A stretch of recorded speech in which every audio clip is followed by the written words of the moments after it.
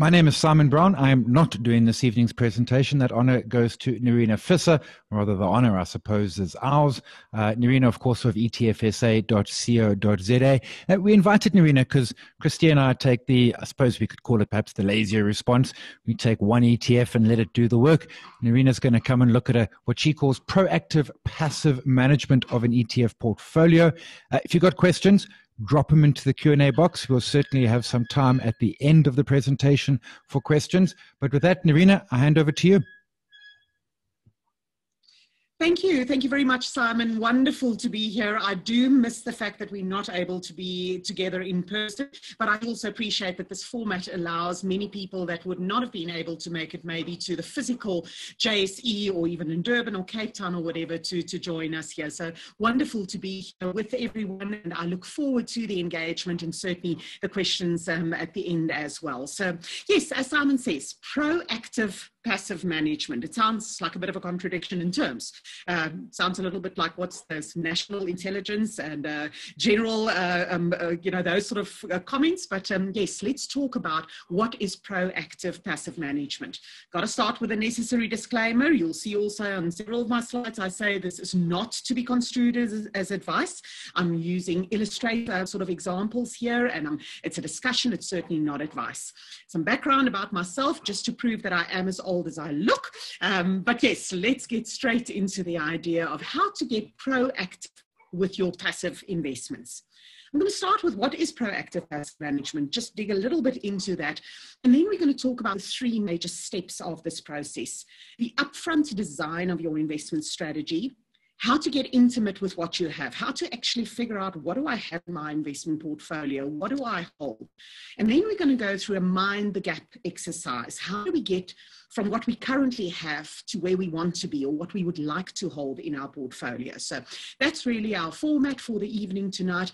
Word of warning right up front, this is going to be an Excel-linked presentation. I hope it'll be excellent as well. But yes, this is at a more advanced level. I am going to be using a lot of examples where I use Excel. And really, I think for any serious investor who wants to be managing their own investments, I do recommend that if you're currently not proficient in Excel, there's a lot that you can do with paper and pen, but I really would recommend that you get close and personal and comfortable with using Excel. I live in Excel most of the time. But right, let's get into proactive passive management. What do I mean with that? The proactive part of it is the design. It's really about that upfront design of what does my desired portfolio strategy look like? And that desired portfolio really needs to match my investment goals, my investment objectives. And we're going to go through some examples of how to do that. It also incorporates the identification of the appropriate investment instruments that I want to use. And I'm going to be using specifically ETFs as my examples. I am unashamedly biased in terms of ETFs, but of course, index tracker portfolios really is what we're talking about when we refer to this colloquially passively managed investment instruments. But there's also the proactive component of the conscious selection of which investment accounts will I be using. For example, is this going to go into a retirement fund? Is this going to go into a tax-free account? Is this going to be my discretionary portfolio? And we're going to go through those options and identify when and where and how each of these would be most appropriate. The passive side of things really comes in terms of the implementation then of your proactive design that you've done, because we implement the strategy using so-called passively managed building blocks.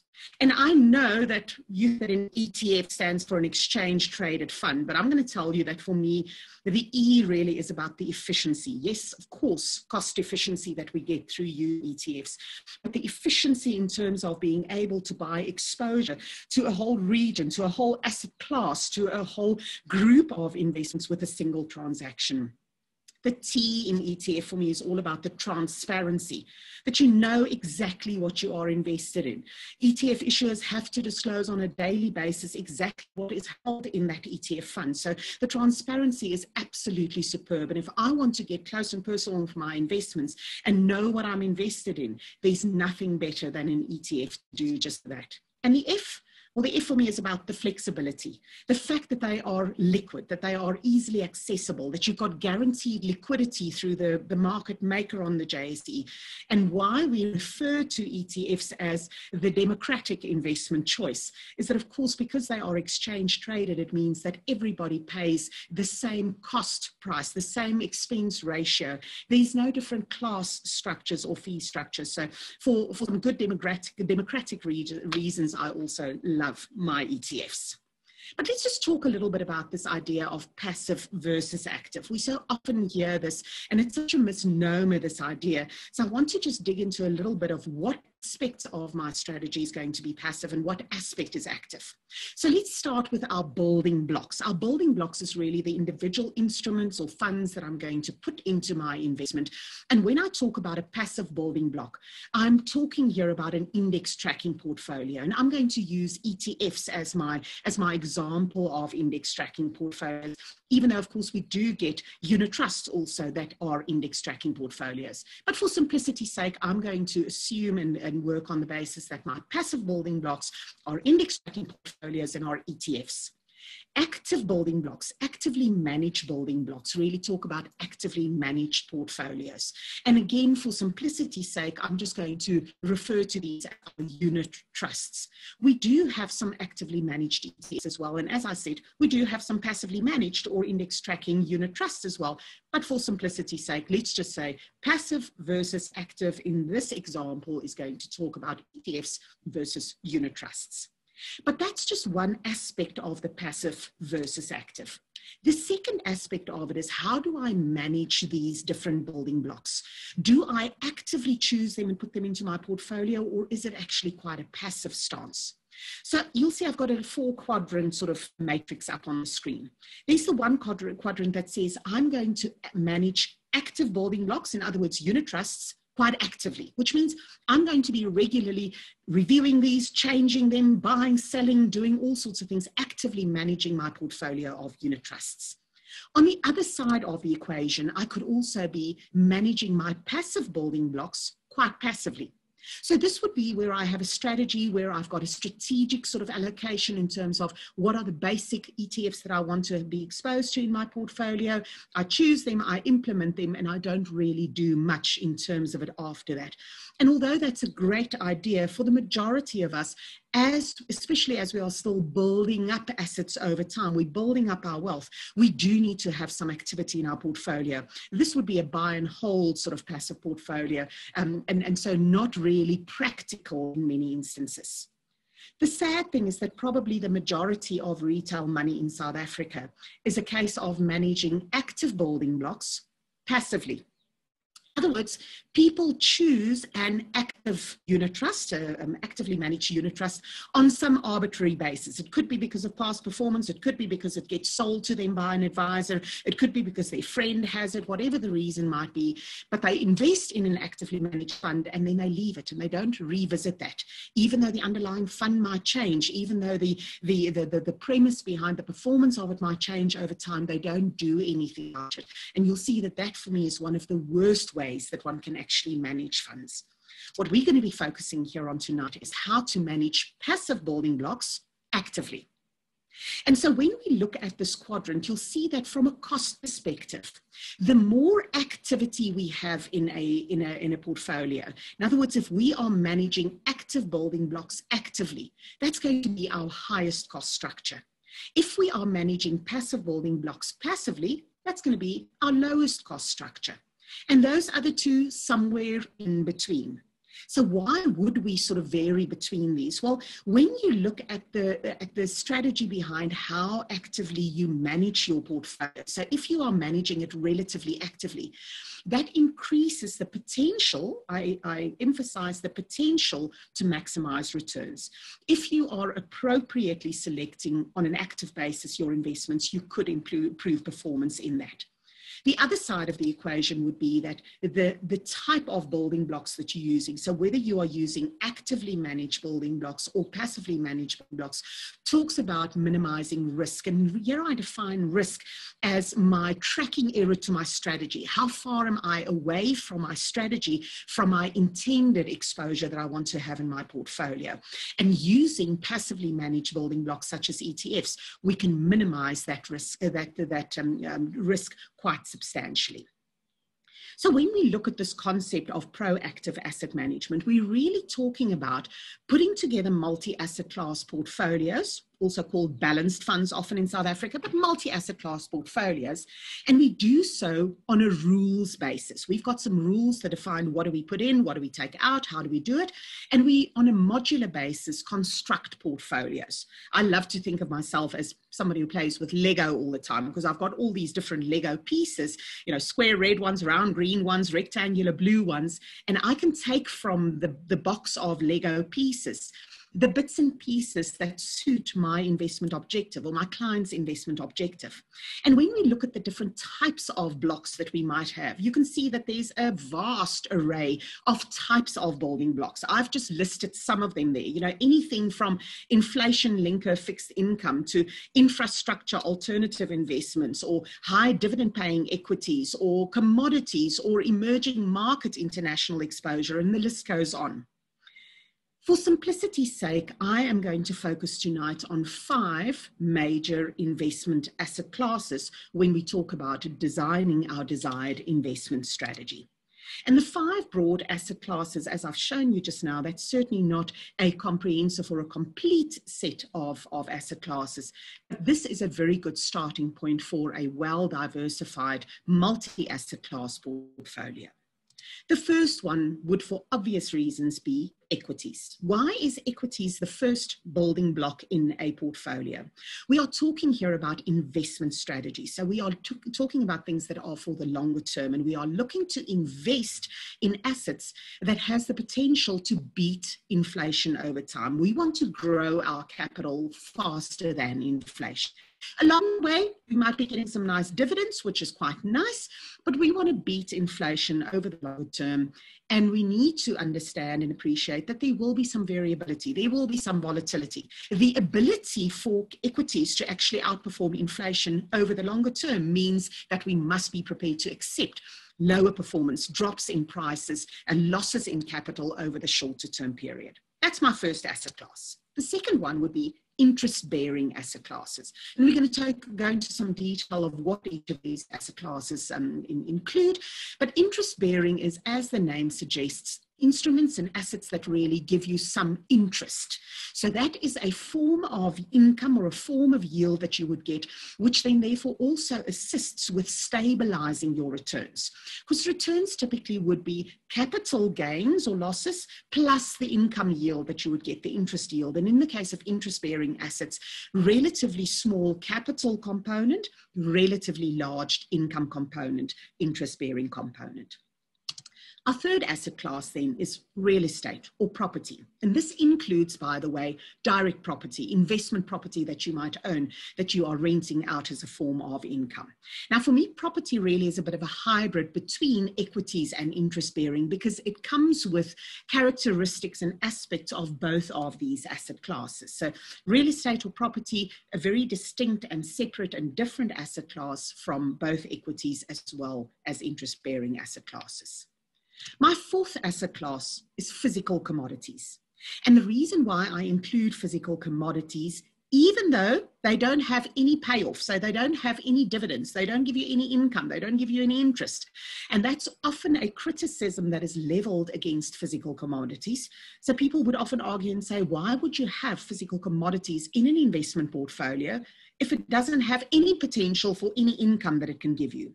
And the 2 reasons why I would have them in there really is the fact that they do have a very different payoff profile than many of your other asset classes have. I often refer to, for example, gold as that thing in your portfolio that zigs when everything else zags. It is a form of a hedge against the other type of asset classes that we have. But the second reason is becoming more and more relevant as we move through a world which has been flooded with with easy and cheap money. The ability to actually invest in something that is physical, something that cannot just be created at random, just printed by the central bank printing presses. So the value of a physically backed, a physically underpinned asset class is very important. And then my final asset class, cash. Just plain good old cash. Cash to provide liquidity in a portfolio, but cash that will also, at least on a nominal basis, provide you some form of capital guarantee. It is a very important component of a well-diversified investment portfolio, and why I include it very much as a distinct separate asset class in my portfolio. Great. So let's go into each of these 5 asset classes and say, what are we talking about and what type do we actually have in terms of that? So what, how much, where do I start, Nerina? Please help me through this. So let's start with equities. And I'm going to give you some indicative ranges, sort of proportion of a portfolio that I believe one should be looking at in terms of this. And you'll see for equity, I've got a very, very broad range. Somewhere between 25% and 80% of your entire investment asset base should be invested in equities for the simple reason that we are looking for that inflation-beating capital growth. The lower end would be relevant if you've got a shorter investment horizon, or if you have a specific higher income need from your portfolio. So later on in your life, when you're already living off your investments and so on, you would typically have a lower equity component and a higher income component in your portfolio. But even when you are at your most risk seeking, you'll see that I will never recommend 100% in an equity portfolio. I take it up to, say, a maximum of 80%. Where would I place those equities? Well, whether you like it or not, our home market is South Africa. And this is the recommended advice for anyone, anywhere in the world. You should always, your first investment should always be in your home market, because ultimately that is where you live. That is where you spend money. That is where your living expenses is linked to the inflation rate, to the growth, to the everything of that country that you're in. So for my home market, somewhere between 10 and 40% of my overall portfolio. Bear in mind, these are numbers of the overall portfolio, not of the equity portfolio, the overall portfolio. In the case of my developed markets, here I would like to see at least a 10% exposure, possibly up to 30% exposure in terms of developed markets. The reason why it's a relatively high number compared to my 40% of my home market is that, of course, South Africa represents less than 1% of the investable universe of the globe. So we will never want to have all of our money just in South Africa. We have to expose our money to more of the world, and developed markets is just one component of that. Emerging markets is a growing component of that. And you might say to me, but Nerina, we are in South Africa. We are in an emerging market. Why should I invest in emerging markets? Well, for the same reason as we want to invest in the rest of the world, South Africa is a relatively small component of the emerging market universe. Depending on how you look at it, probably just somewhere between 5 and 7%. So there's a big emerging market world out there that we definitely want to bring into our portfolios.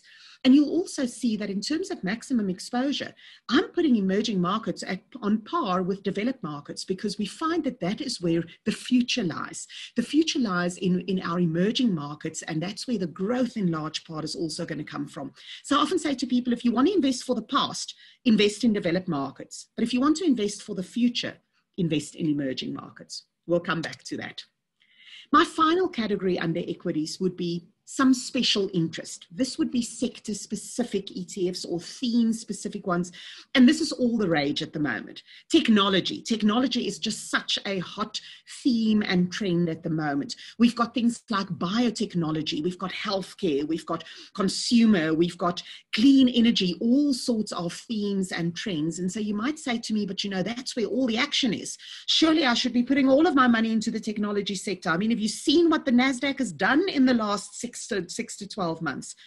But you'll see that I limit my exposure for these special interest sort of sectors, such as technology, to a relatively modest 20%. And that is because a lot of these trends tend to go through cycles also. There's a time and a place for some of these, and then it tends to fade away. And if it doesn't fade away, well, then it actually becomes the prominent broad-based market. So then you will see that reflected, as we already see with technology, being strongly reflected in both our developed and our emerging market exposures. So you don't need to go and buy that only in your special interest. You'll be getting a lot of that in your broad-based market ETFs and indices anyway. So that's my equity exposure. Let's then move on to the interest-bearing component. Now, from the interest-bearing perspective, I would say that you don't have to have interest-bearing investments. You could have nothing. Certainly if you're young, if you're starting out, you've got a very, very long-term investment horizon, there's no real reason why you have to have interest-bearing in your portfolio. But you could have as much as 60% of your portfolio in interest-bearing assets, especially once again, if you are older, you've got a shorter term time horizon, you've got a bigger need for income from your components. So a nice broad category in terms of that. South African bonds, once again, my home market, and one that also happens to offer some really good real interest rates globally. So as much as 40% of my portfolio could theoretically be in South African bonds. What about preference shares? Now, preference shares is quite an interesting hybrid also, because the underlying investment is not a bond per se. It is preference dividends, preference shares in a company, but the interest that is paid out, or the income that is paid out of that, is linked to interest rates. And so it's paid out as a dividend, and I'm now sort of sidetracking a little bit here, but from a tax perspective, in other words, the treatment of the dividends that you receive from preference shares versus the interest that you receive from other interest-bearing investments is different. And that is why in some portfolios, preference shares could be a very, very good option for your interest-bearing exposure. You could also have things like currency notes. Now, here I'm talking about getting some global exposure, some rand hedge exposure through effectively very simple interest-bearing investments. This would be like literally holding some of your money in US dollars or in pounds or in euros, for example. And so these currency notes is a great way for you to bring some additional rand hedge or offshore, effective offshore exposure into your portfolio.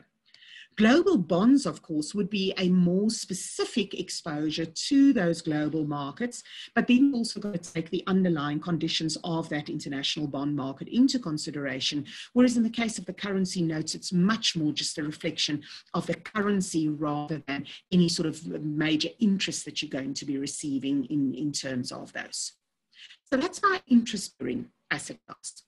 What about real estate then, or property? And as I said, because this includes physical property, direct property as well, this could be as much as 50% of your portfolio. I'm sure that many of you that are on the webinar tonight might already be holders of investment portfolios where you actually hold investment properties which you rent out as a form of income. And therefore your direct property exposure, which I'm assuming now would be in South Africa, could be a relatively high number. It could be as high as 40%. But I caution very strongly against only having a property portfolio, because I see a lot of people that come in with this idea that property is a sort of a sign of wealth and assets and owning physical and real sort of assets, and then have a dominant portfolio just of property, direct property. And we're going to go into why that is not the only investment that you should have. You could, of course, also invest in listed property shares, and those that we've got in South Africa certainly doesn't just give you exposure to South Africa, the country, in terms of where those properties are housed, but this really talks about properties, property companies, REITs, real estate investment trust companies that are listed on the JSE, but provide you exposure to other direct properties. Similarly, you might have your global listed property sector, and you'll see for both of those, I say anywhere between 0 and 20% would be appropriate and suitable in a portfolio depending on your requirements. What about our last two asset classes, the others that we have? So physical commodities for me is something that could be as much as 20% of your overall portfolio. Once again, it's not something that you have to have. And maybe in the early days when your portfolio is relatively small, you might find that the other investments that you have crowd out to the ability to invest in physical commodities. But it's a good one to have as a target to start working towards in terms of your portfolio, to bring in that good diversification benefit that physical commodities can give you in your portfolio. and then cash, good old cash. And do you see that I don't say that a possible minimum is 0%? I say you should always have probably at least 5% in cash. Maybe if you've got a really, really large asset base, 5% is too much, but that would really be if we're talking about several millions of rands of portfolios. And we're going to go into some of this detail later on as well. Great, so now I've got my basic portfolio framework in terms of my 5 basic asset classes, and you'll see I've identified here the minimum and maximums that I've explained there, and I've given you each of the categories that we've just gone through with exactly those same minimum and maximum amounts. And now we're going to start going into how do I now design my own portfolio? What do I want in terms of my portfolio? And what I've done is I've already allocated sort of my personal preferred allocations to this. So let's look at some of that. And I'm just going to take them from the top down. I'm going to have 10% of my portfolio in South African equities, my home market. Another 10% in developed market equities. And I'm still very much focused on the future. So for me, I want to have 15% of my exposure to emerging market equities, obviously other emerging markets other than South Africa. 5% of my portfolio I'm going to put into special interest or sector-specific investments in terms of my portfolio. When it then comes to interest-bearing accounts, 10% in bonds, I've got 5% in South African bonds, 5% in global bonds, 5% in currency notes, and at this stage, I don't have any preference shares in my portfolio design. Direct property. So I own an investment property, not my primary home, but one that does represent an investment for me. And so I'm comfortable with 20% of my overall portfolio being exposed or held in my direct property investment. Because I've got 20% already there in direct property in South Africa, I'm not going to add any more listed property in South Africa to my portfolio, but I've got 5% in my global property that I'm targeting in terms of my portfolio design. 10% in precious metals and 5% in cash. And that adds up then to a portfolio design, an initial one for me of 40% in equities, 20% in interest-bearing investments, 25% in real estate or property, 10% physical commodities, and 5% in cash. And this is where I want to start. This is my desire. This is what I would like my investment portfolio to look like. The next step is that I've got to say, well, how am I going to give life to this portfolio design? What are the types of ETFs that I can consider for inclusion in my portfolio? So let's look at the equity components again. So when I look at my South African equity exposure, I'm really only interested here in the broad-based equity market. And you'll see I do much the same also for the developed and emerging markets also. I just want the vanilla broad-based stuff, whether it's a top 40 or a Swiss 40 or a top 50 or whatever, it's really neither here nor there. And I'm not going to split hairs about which individual one. But you'll see I'm not including any of the sector-specific ones or some of the thematic ones or factor-based ones, just good old broad-based market cap-weighted equity exposure for my South African exposure. As I say, similarly for developed markets, MSCI World, by the way, despite its name, it is actually not the whole world, it's just the developed markets in the world. Many people feel that the S&P 500 gives for them sufficient overall developed market exposure because it includes so much investment that American companies have done elsewhere in the world. I don't quite hold that view, but that might be good enough for you in terms of your choice. There's, of course, the Global 1200 Equity Index also that one can do. That does include some emerging markets. I think it's currently around about 7%, so a relatively modest amount there. But that would be sort of typically the type of indices and exposures that you can consider for your broad-based developed market exposure. What about emerging markets? Well, go to the emerging market ETF or the emerging market index. And of course, more recently, we now also have a China-specific one.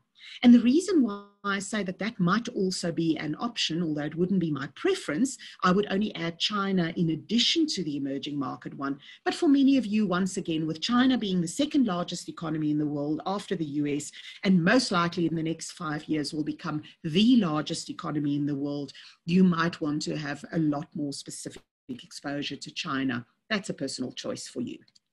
My special sector or theme sort of trend type of investments, as I mentioned, they could be things like tech, the NASDAQ, the fourth industrial revolution, those type of indices. They could be dividend specific indices. Maybe you are specifically looking for more income in your portfolio, in which case some of the dividend ETFs would be appropriate. The momentum exposure might be a very good one if you still have a higher risk appetite and you're prepared to sort of ride with the momentum. So those are some that I could consider. What about the interest-bearing side? Well, from South African bonds, I've got a choice between government bonds or inflation-linked bonds. My preference is for the government bonds. I don't believe that inflation is a problem or will be anytime soon, not only in South Africa, but certainly nowhere in the world. So there's no need for me really to include inflation linkers in my portfolio design at this stage. If I was going to use preference shares, well, the PrefTrax, the Core Shares PrefTrax one is the only one we have available in South Africa. We've got 3 different types of currency notes that we can consider: dollar, pound, euro. And in terms of global bonds, well, we've got some developed market global bond ETFs that we can consider. And then we've got some that also specifically is just US global bonds. What about my property exposures? Well, of course, my direct property exposure, I'm not going to do through an ETF. That is my physical property that I own. If I'm going to listed property exposure, I've given you the share codes there of 3 different options.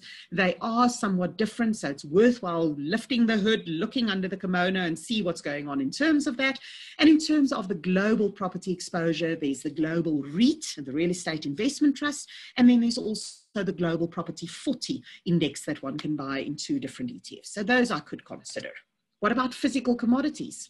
Gold for me is number 1 in terms of one that I would consider in this particular asset class. But of course, there are other precious metal ETFs also available: platinum, palladium, rhodium we've got available. And then we also have some commodity notes. So we have the ability to incorporate other types of commodities into our portfolios.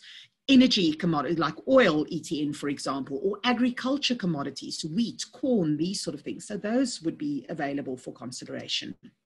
As far as cash is concerned, there is a cash ETF. The New Funds Tracy attracts a 3-month cash rate that you've got there. But for most of us, our cash probably would just be held in an ordinary bank savings account or maybe a.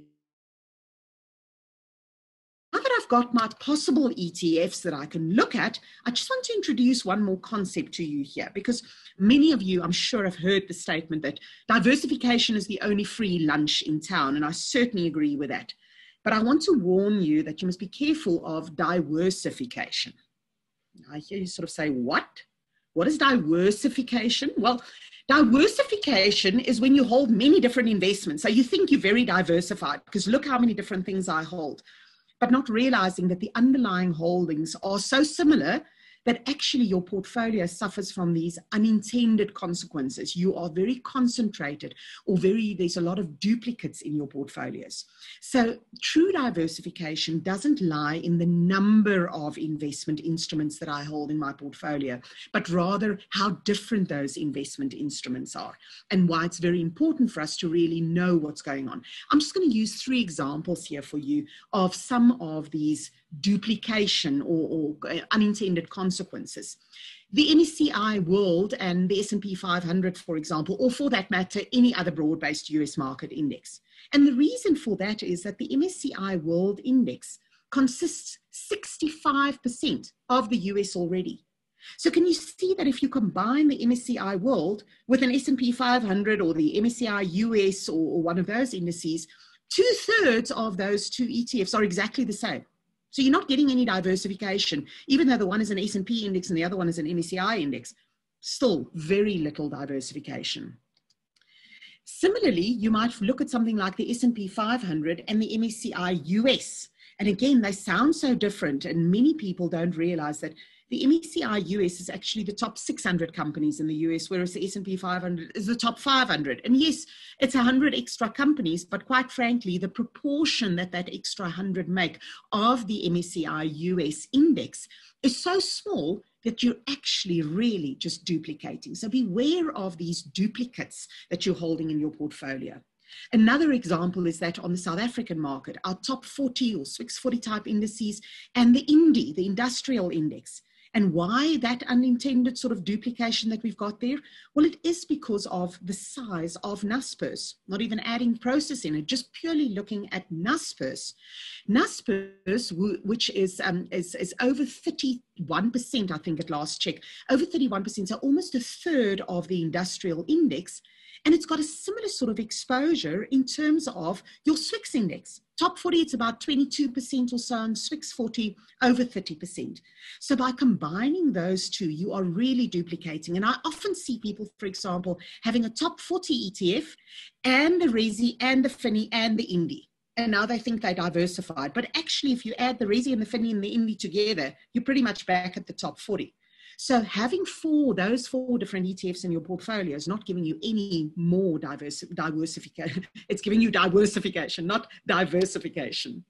So very important here. Check the fact sheets. Check those top 10 holdings. Understand what you're holding and what you're investing in. Check the sector or the regional exposure. And if needs be, go and stick the numbers into a spreadsheet. Go back to that favorite of mine, Excel, and actually get to the numbers and see what am I actually holding through these specific ETFs that I hold. So I've now gone and I've selected out of my list of possible ETFs. I've given some examples there of what I would consider for my portfolio that I could possibly use. And so by now I have a portfolio design and I've got some ETF options that I want to do. So, right, so now surely I can go and implement. Well, not quite yet, because which investment account am I going to do these investments in? Remember, that was our third proactive step that we needed to investigate. Now, there are four main account types that we can consider. There's our retirement savings account, and I use the word pre-retirement savings there because there is also post-retirement savings, which is beyond the scope sort of today's discussion, which is things like your living annuities. But pre-retirement savings would be RA investments, pension, provident fund, and so on. The second one, of course, is our favorite tax-free investment accounts, just shortened word TFSA that I'm using there. I also have the ability for a discretionary account, a discretionary portfolio, and then, as I mentioned, my pure bank savings account or my money market account that I'm going to have. Those are my four main account types that I can deal with. Direct or physical property, of course, would be something separate that I would still have there. And just to highlight, there are other options, of course, as well, but that's beyond the scope of this discussion. For example, you might be holding some crypto assets. You might be involved in a stokvel or an investment club, and so you might have some investments through some joint account also of some sort. So yes, you might have an individual stock broking portfolio in which you've got individual shares, for example. So there are other options. I'm going to focus on those first four tonight in our examples here. So what are some of the considerations around these different account types? Well, when we look at retirement savings, it's very important that we appreciate that typically these are managed on a pooled basis. In other words, all of the members of that RA fund, all of their investments are put together in one big pot, and it is managed by an external manager. It also has to be Regulation 28 compliant, so there are some limits in terms of how it can be invested. But for you as the investor, the key thing here is that you're going to have very limited control over the choice of those underlying investments. You're just really going to be at the receiving end of what is held in your retirement annuity fund. So yes, you need to know what's in there, but understand that you don't really have the ability to change that all that much. Tax-free accounts, great. You can certainly have some choice there in terms of what you want to do there. There are some limits. It's got to be CIS, so collective investment scheme, or unit trust ETFs that you use in there. But really, we want to focus in our tax-free accounts on investments that would have the highest potential tax implications. So things that pay high interest or dividends, for example, because we want to avoid that dividend withholding tax of 20%. Things that over time has got the potential for the biggest capital gains because we don't want to pay that dreaded capital gains tax. So that's the type of investments I'm going to go stick into my tax-free account. My discretionary account is the one that I use for what I call my completion strategy. This is the one where I've got full freedom in terms of what to invest in, how much, when, where, how, whatever.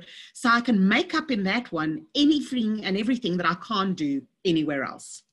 My cash account is, of course, just the cash account. That's where my emergency funds and so on is going to be, or any cash holdings that I've got for the purposes of liquidity and being able to make use of investment opportunities. And then, of course, that direct physical property. And I promised we would come back to this idea. And the reason why I say that one should never have all of your investments in physical property. And part of that is the low liquidity. You know, when you need to actually start materializing some of the asset value that you're holding that, you cannot go and sell just 3 of the bricks of the house that you own to go and buy bread and milk. You either sell the entire house or nothing at all.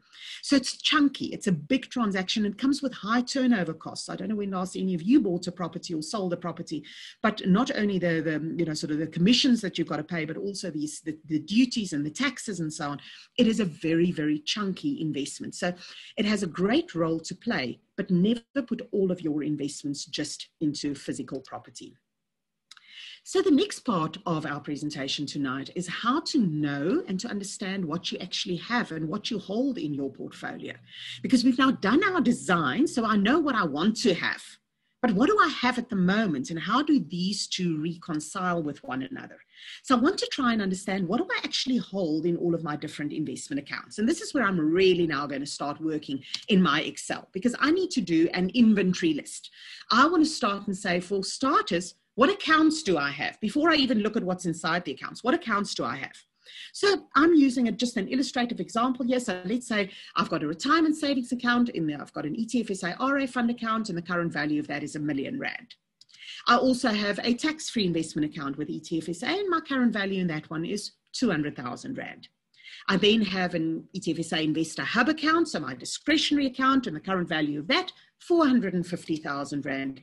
I'm holding 350,000 Rand in a money market fund, my bank savings, my cash holdings that I've got, and I have an investment property, not my primary home, and I've got the net asset value of that at 500,000 Rand, which is really the market value of that property minus the outstanding bonds. So that's why that's the net asset value of this investment. So I now know I've got these 5, call them accounts that I've got. So now let's start seeing if can I figure out what's inside of them. So you see, I'm now back to my spreadsheet where I got my different asset classes and my different categories. And I've now created a little pot for each of my accounts. I've got 5 different pots sitting here. And there I've already populated what is the value of each of those accounts. My million in my RA, 200,000 in the TFSA, etc., etc. So I now know these are my accounts that I hold. And now I've got to start figuring out, well, what's actually inside of each of these. So the first 2 is very simple. The bank savings account or the money market account, well, that's just cash. That's all it is. The direct property, well, that is what it is. It is just direct property. So very easy for me to now go and populate those. So I can say in my cash account, well, 100% of that account is in cash. 100% of my direct property is in direct property. And you can see how that then calculates for me that the amount of money that I hold in cash, according to this, is 350,000. The amount I hold there, 500,000. Very simple exercises. Let's now go to the next one. So what about my RA fund? Now, remember I said this is a pooled investment. It's managed by an external manager. So I don't know what goes into it because I didn't choose it. So that means I've got to go to the fact sheet to go and find out what is sitting inside that RA fund. So I hold the etfSA RA Wealth Enhancer portfolio. So there's the first page of that, that fact sheet in particular. And I'm interested in this bit that says actual portfolio holdings. So let's zoom in on that and say, right, what do I actually hold in this? And you see that it gives me a detailed breakdown of everything that is held in that portfolio, from the cash 4.2%, the new funds Govy ETF 14.4%, all the way down to my physical commodities, gold and palladium, totaling 10.4% in terms of my holdings there. So I can now take these holdings from the fact sheet and I can now go and populate my spreadsheet with this. So there's my 14.4% in bonds. There's my 4.2% in cash. There's my 10.4% in precious metals, etc. And it then calculates that for me that if I have R1 million in my RA and 4.2% of that is held in cash, it means I'm holding 42,000 Rand in cash in that portfolio. Similarly, I'm holding 144,000 Rands in South African bonds in that portfolio. And you can see how it calculates for me based on those percentage holdings in the fact sheet and the value of my portfolio. It actually tells me how many rands, how many Rands do I hold in each of those categories in my asset classes. What about my tax-free account? Well, I can go and look at my investment account. And there's my investment account for my tax-free investment, all the way from 11.9% in terms of my One Invest Global REIT Index Feeder Fund, all the way down to 26% in my Satrix MSCI World. So again, I can go and take those numbers and populate it in here. There's my 11.9% in my global REIT, my listed property, multiplied by the 200,000 Rand that I've got. It tells me that I'm holding 23,800 Rand in listed global property in my TFSA, and exactly the same is done for the other holdings as well. Finally, the discretionary account, exactly the same as the tax-free account. Look at your investment account, see what you hold, and go and populate the percentages. It'll calculate the Rand amounts for you. And now I've got my whole portfolio in one aggregate to actually see what do I have. But of course, there's still one missing step here. I've actually got to add it all up, because knowing what my aggregate portfolio is all about, I've now added a total column in here, which is the sum of the Rand amounts of each that I've got here. So the 85,200 Rand that I've got in global bonds, there's 65,000 Rand and 20,200 Rand over there. And you'll see for all of them across that, that's how I come to the total in terms of the Rand amounts, which makes up my 2.5 million Rand asset base. And the pie chart, the percentage holding, the proportional holdings are then literally just 253,800 divided by the 2.5 million is 10.2% of my overall portfolio. And you can see how in this way it calculates for me exactly what am I holding in my current aggregate, my all over portfolio together. And this then brings us to the mind the gap exercise that says, okay, that's great. I've now designed what I want. I know what I have. How do these two compare? How do I know what is the gap between these two things? And so I can now put side by side my desired portfolio that I designed and my actual portfolio as it stands now. And now I can see, oops, they're not quite the same. So let's look and see where are some of the big gaps. So, I can see I'm a bit short on emerging market equities. I need a bit more EM equities. I probably need a bit more global bonds as well. I'm a bit short there and so on. And oops, I'm holding way too much cash. Okay, way too much there. I need to do something about it. And so a different way of doing the calculation is I can literally go and say, what is the difference between what I want to hold and what I am currently holding? And this is going to give me an indication whether I should be buying or selling. So I'm certainly not going to start meddling with the small amounts and fiddling around with that and incurring all sorts of transaction costs around it. But some of these big ones, I can certainly look at that. And so I know that I've got to deploy some of my cash. I'm definitely holding way too much cash. So these are nice 267,000 Rand that I need to deploy.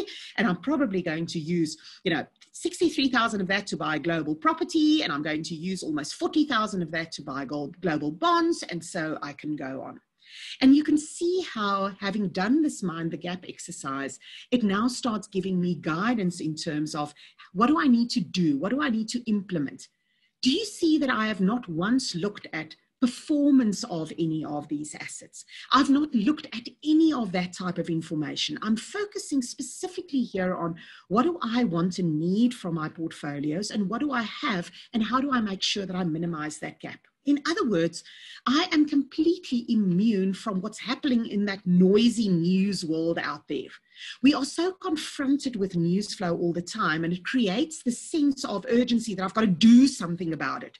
But the only thing that you should do is the things that are indicated for you in your mind the gap exercise to fill those gaps. That's where you take action in the portfolio. So by all means, consume the noisy news for the entertainment value that it has, but please don't think that that should drive the action that you take in your investment portfolio. So let's think about where can I actually go and make these sort of changes in my portfolio? Well, can I do something about that money that's sitting in the money market account, that cash account? Yes, very easily. It's cash. It's sitting there. I can go and take it and I can go and spend it. Can I do something about that physical investment property? No, not likely. I can't sell the 3 bricks. So that is what it is, and I've got to leave it like that for the time being. What about my RA fund? Now, remember, I said that you don't have control over how that underlying is invested. So at best, you can add more money into your RA account, but you can't control the underlying allocation in terms of it. By contrast, the tax-free investment account, you can change the holdings, you can do some things in there, but you are limited or constrained by the amount of money that you can put in there. And depending on how big or small your portfolio is, that might not really give you all that much to play with. You know, in my case, it was 267,000 Rand that I needed to invest, way more than what I can do in my tax-free account. So my discretionary account, in my case, is going to be the account in which I need to really go and implement most of this completion strategy that I want to follow. And that brings me really to the when. When do I go through this exercise? So I'm now going to assume that I've already got my design portfolio, that I've already got a portfolio as I presented it here tonight.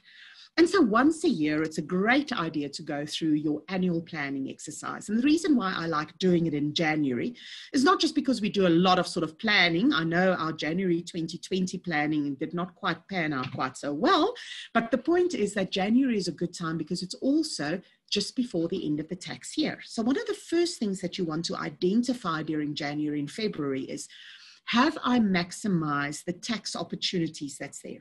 Have I maximized my contributions to my tax-free account? Have I maximized the contributions to my retirement, to savings, to my ability, and to what's appropriate for me given my age? Have I made use of tax harvesting opportunities in my discretionary portfolio? A topic that is beyond the scope of what we're discussing here tonight, but January is all about assessing the tax implications of our portfolios and see if there's any changes that we need to make because of that. This is also a great time for you to revisit your portfolio design. Is it still fit for purpose? Have things changed? How have the headlines in your life changed? Not the headlines in the news, the headlines in your life. And does that require a change in your portfolio design? Are there new opportunities that you should consider? I mean, when we were in January 2020, we did not have the option of investing in China directly on the JSE, but now we do. Do we need to bring some of those into consideration in our portfolio design? And that's also the time that we then do the Mind the Gap exercise, that we look at this and we say, let's see if we can identify opportunities where we need to rebalance the portfolio, maybe making use of some of those tax harvesting opportunities, maximizing our tax-free contributions, moving money perhaps from your discretionary portfolio into your tax-free account if you have not maximized your contributions there. Similarly, moving money from your discretionary portfolio into your retirement annuity fund because you've not maximized the tax opportunities. So look at those opportunities at your annual review also. And then also set up your plan for the year ahead. So decide what your regular monthly contributions are going to be. Decide which account those needs to go into. What is going to my tax-free, what's going to my RA, what's going to my discretionary account, what's going to my children's accounts or any other accounts. And then decide also on the allocation for those regular contributions, which asset classes, which ETFs. Set up those. Can you see that all of this was very proactive, what I did there? Implement it, set up those regular occurring investments, set up to go automatically into the appropriate investments that you've identified, and then go off and live your life and forget about this. Don't worry about it all the time, irrespective of what happens. There's also the opportunity that maybe you're lucky enough to get a bonus. So what happens if we get a bonus? Maybe a bonus at work, or maybe you inherit something, or maybe you sold an asset and you've got some money. This would be then represent an ad hoc or an additional lump sum contribution that we can make. And so this Mind the Gap exercise is then a very good one to go through, because ideally what we want to try and do with that Mind the Gap exercise is, as far as possible, never to sell anything that we already own. If we bought something that is appropriate for our portfolio, we don't want to necessarily sell it just because we are overweight to that particular exposure. You rather want to add more money into it, and you're going to add to everything where you are underweight, everything where you are underrepresented in your portfolio. And so that's the best thing to do when it comes to these ad hoc lump sum contributions, just to say, where am I short? Where's the biggest gap in my Mind the Gap exercise? And let me go and allocate the money to that. Again, do you hear that I'm not saying what has outperformed recently or what has underperformed recently, or is the rand falling out of bed, or did Trump open his mouth again, or what? No, I look at my personal gap and I say, what do I need to do where I can control what I do, and I make sure that my portfolio is fit for purpose for my requirements. So my general guidelines in terms of that: Don't make changes to your portfolios because of market movements. It's one of the biggest challenges, I think, but one of the most valuable lessons. And the sooner you learn this in your investment life, the better. Do not, please, never, ever, ever select investments, whether those are asset classes or individual ETFs, on the basis of past performance. That is rear view mirror driving. You are going to have an accident sooner or later. Get away from past performance. Find strategies that allow you to make investment decisions based on things that do not involve past performance. And when there's a new listing, and we've had a couple recently, I mean, just yesterday we got a new global bond ETF from Satrix. Last month it was the China ETF. So often there's a new one and people get all excited about it and it's, oh, it's an IPO, I want to participate, you know, should I buy it? All I'm asking you is, where does it fit into your plan? Does it fit into your plan? Great, that's the first positive tick then. Second question is, how are you going to fund it? Where is the money going to come from to participate in that new listing or to invest in it? And if it is appropriate, in my example, I was sitting on a lot of cash. So it's like, great, yes, I've got cash available. I can actually participate in that IPO or in that listing or whatever the case might be. But don't get caught up in the hype of, oh, there's something new and the FOMO, and I'm so worried I'm going to miss out on this one. Always first make sure that it actually fits your strategy, because that's what you proactively designed up front. So my closing thoughts before we go to questions. There is no such thing as passive management. All investment decisions have an active component to it. It's about what we choose to do actively. So please, can we get away from this idea? That's why you see I'll always refer to passive in inverted commas, because it's really, we can talk about index tracking, but not passive. Be very selective about where you apply activity in your strategies. And you know, it's a very, very well-known fact, not just suggested fact, a known fact, that trying to pick individual winners, winning stocks, is a loser's game. And I recommend that if you haven't done it so yet, Charlie Ellis wrote the original The Loser's Game back in the 1970s. Yes, 50 years ago already, Charlie Ellis wrote the Loser's Game. And it was followed up by Winning the Loser's Game. And if you haven't read it yet, I really believe that that's one of the seminal books of prudent and proper investment, investing to build wealth through time. And then finally, proactive investment management lies in the active design of your strategy that suits your objectives. And you implement it using passively managed building blocks such as ETFs. And that's my story for you for today. And now I am very happy to hand back to Simon and say, fire away with whatever questions there might be. Thanks, Simon. Nerina, thank you. That was, I mean, always kind of no one surprised. That was absolutely brilliant. The question I am getting more than any, and it's a weird question, but they all want your spreadsheet. I thought that was going to come. I'll have to think about that one a little bit. Yeah, you know what, Simon, I think it is worthwhile. I think just to appreciate that I can share sort of the basic, simple one as I had here, and just to appreciate that once you start changing a spreadsheet, if you're going to add more columns for your different accounts, and you're going to add more rows for the different types of assets that you want in there, it might screw up the calculation. So I take no responsibility for errors that creep into the spreadsheet after you start fiddling with it. But happy to share it via you with the audience. Yeah, if you send it to me, I will stick it into the page which the video and everything else will be on. But I do warn you, when Nerina makes a spreadsheet and you fiddle, you can break stuff. You can do astounding stuff to that. We got tons and tons of questions. We don't have time for all of them. Linda, yeah, we all start too late, no matter when you start, unless it's day one, it's too late. Question, where to find the fact sheets for ETFs? Well, you can go to the individual issuers. I cheat. I go to etfSA because they're there. It shows me all the TERs. It's nice and simple. Nerina, the other question that came through, you don't mention total expense ratios. I suppose that's, I mean, we're in this golden age where stuff's just so cheap. Maybe if you're looking at a top 40 and there are 4 of them, okay, then it matters. But, you know, splitting hairs for 5 points, yeah.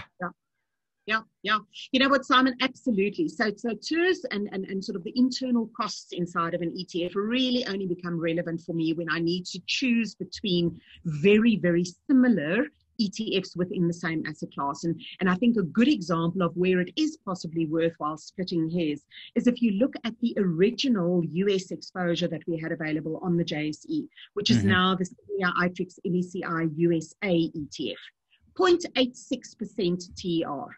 You go and look at an S&P 500 ETF, and they are a lot cheaper for various reasons, one of them being that this is now new technology that can be used in terms of how these things are managed. There are much cheaper options available. Today, I was looking at a comparative between the 5 global bond ETFs that are available on the JSE. The TERs vary between 0.3 and 0.45. Am I going to split hairs about 15 basis points in terms of one ETF in my portfolio? No. I've got better things to do with my life than that. Yeah, I agree.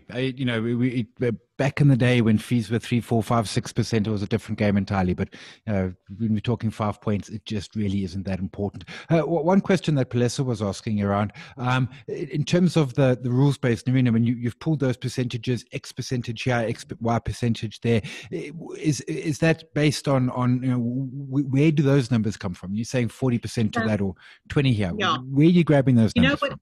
It is much more art than it is science. If you ask Michelangelo how did he decide exactly what shade of color he's going to use for that painting, no, he would also not have been able to say to you. That's why I also refer to it as an initial portfolio design. So I want to encourage you, don't go into analysis paralysis. Don't go and overemphasize sort of this. Do that initial design ballpark sort of figures. Then go and look at what you have at the moment. For example, if I did my initial exercise, and let's say, for example, that the direct property component that I had there came out at 50% of my current portfolio, then I probably would have needed to go and adjust my portfolio design because I'm just so far removed away from that, and I'm going to sell the property, so now I've got to adjust some other numbers. So you can fine tune it. It's not an exact science. This is all I can say in general is that the longer your time horizon, the more your capacity to go for higher risk, which means more equity, more property, more emerging market, more possibly things like physical commodities. The shorter your time horizon, the less risk you want, the more income components, the more you're going to be looking at interest bearing, the more cash you're going to hold, the more you want to have things like dividend sort of exposures in your portfolio. So those are probably the best ballpark sort of guidelines that I can give you. But don't be afraid to play, start somewhere and change this. This is not cast in stone, and as I say, it's not science. It's a lot more art than anything else. And as you say, play. A million investment professionals around the world sort of quiver. But I agree with you. This needs to be fun, otherwise we're never going to do it. We've hit time, but I got a last question from Alfred because I'd like his question. He says, "I'm in my 20s with 100% in equities. Why are you against the strategy if he's got 30, 40 years time horizon in the market?"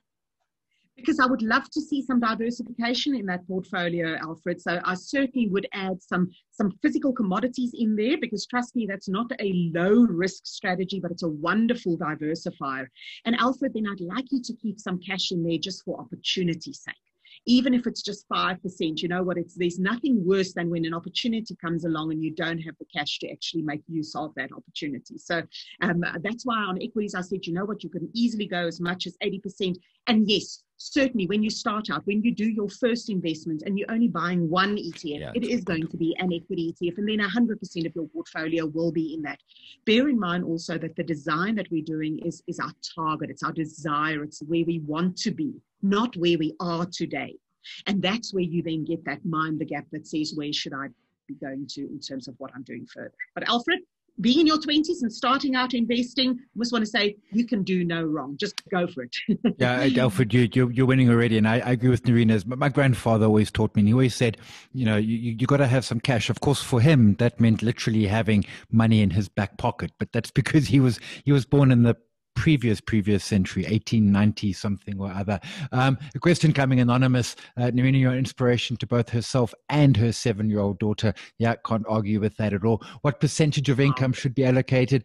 Truthfully, more is better, but always be careful with it. We can get too extreme. We can save 90% of our money and live like paupers and retire rich, but then we don't have a life. And the inverse is where we spend everything and we live a great life, but we have have a horrid retirement. More is better, but we need to find that balance. There needs to be a life to live as well. And tons more questions, but we've hit the time.